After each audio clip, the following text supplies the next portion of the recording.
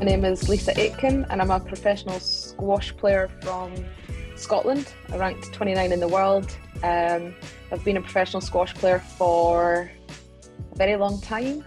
Do you feel in your career that you've experienced any feelings of performance anxiety prior to performing at all? 100%. Yeah, I think performance anxiety is probably the biggest thing that's my roadblock in achieving or kind of fulfilling my potential. It really is the only thing that gets in the way of me being at the top.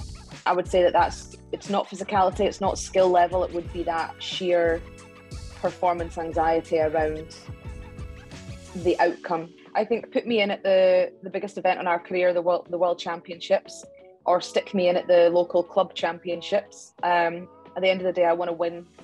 I went into a training session the other day with my coach for the first time and another couple of players.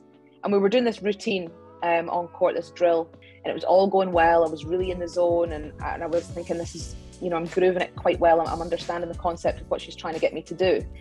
And then out of nowhere, she went, right, score it this time. And just by putting a score outcome on it, I was horrific. That wasn't even in competition setting. That was in a training environment, but it had a winner or a loser outcome. And even that, I could just feel myself go, right, well, I've got to win. But as soon as you mention performance anxiety, my hands and feet start sweating. That's one response that is always related to performance anxiety. Notice your breath. I think that's been a game changer for me. And immediately that'll draw the attention to something else, not your anxiety, not the outcome, not the performance.